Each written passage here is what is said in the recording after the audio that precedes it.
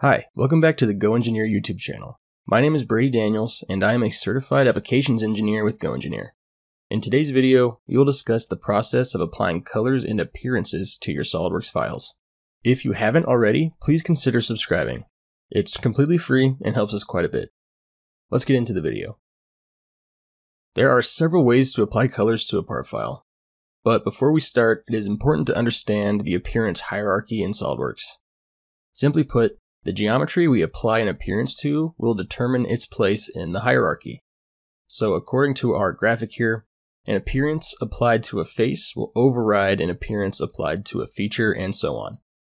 The order goes face over feature, over body, over part. With this in mind, let's apply some appearances. My preferred method is right-clicking a face in the viewport and selecting the Appearances drop-down menu. This menu is great because it gives us access to the hierarchy based on our selection. We can use this to add, edit, or delete appearances for the selected geometry.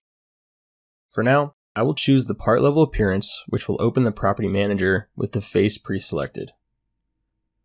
We can change the color using pre-made swatches, or we can choose specific RGB values.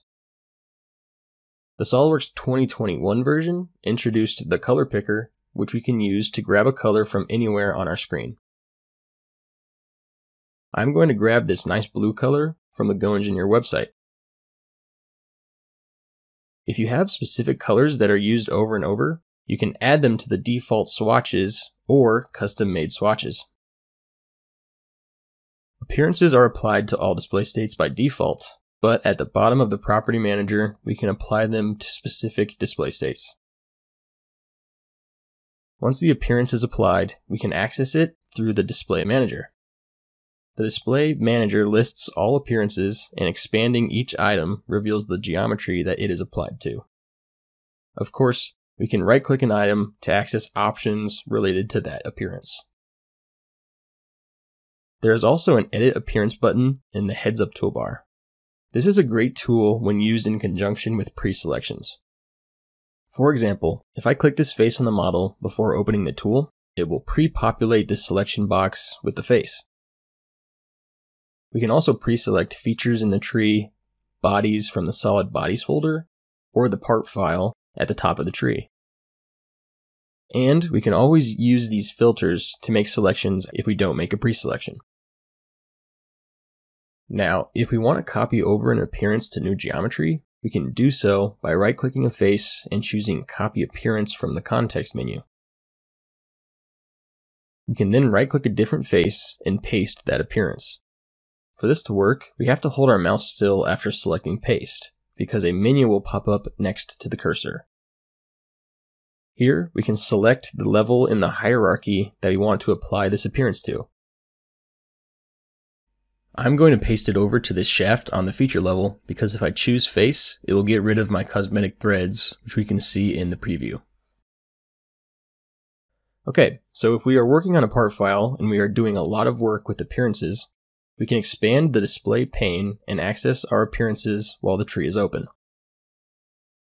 We can right or left click these appearance icons to edit or remove them. However, we cannot access the face level appearances from here. As you can see, the appearances applied to these two faces do not appear in this pane. We would need to go to the display manager to view those. So far, we have been manipulating colors, but we can add more complex appearances from the Appearances, Scenes, and Decals tab in the task pane. This tab has a library full of appearances that are meant to emulate real-world materials by including surface finish, image, and illumination properties. And we can simply grab these appearances and drag them onto the part to place it. Now you're probably thinking that this doesn't look like brushed bronze at all. It looks like I applied an ugly brown color. To get the full effect, we need to expand our view settings and enable real view graphics. We can also enable other view settings like shadows in shaded mode or ambient occlusion to make the part look even more realistic. If we want to apply an appearance from the library and we know that we will need to make some changes, we can hold Alt while dragging the appearance to make sure the property manager opens. We can of course change the color here, But if we open the advanced settings, we can access the surface finish, illumination, and other settings that make the appearance look realistic. Another cool aspect of appearances is that materials applied to the model have a custom appearance that is applied simultaneously. Let's open the Materials menu here and look at the Appearances tab. We can see in this section exactly what appearance will be applied if we switch to this material. Switching over to an assembly file, we have one more level in the hierarchy to consider. We can use this extra level to apply an appearance to a component in the assembly without affecting the part file. For example, I'll use this option to switch the color, and when we reopen the part file, we can see that it wasn't affected. This example also shows that the assembly level appearances override any appearance applied at the part level. We still have access to other hierarchy levels, but these will affect the part file, so be careful when using those. Also, the display pane for an assembly will show a split square for the appearance icon. The lower section shows the appearance applied at the part level, and the upper portion shows the appearance applied at the assembly level. And we can of course click an icon here to open the property manager and make edits. However, we now have an extra option to apply the appearance to the assembly level or part level. Thanks for watching. I hope this look at appearances in SOLIDWORKS was helpful.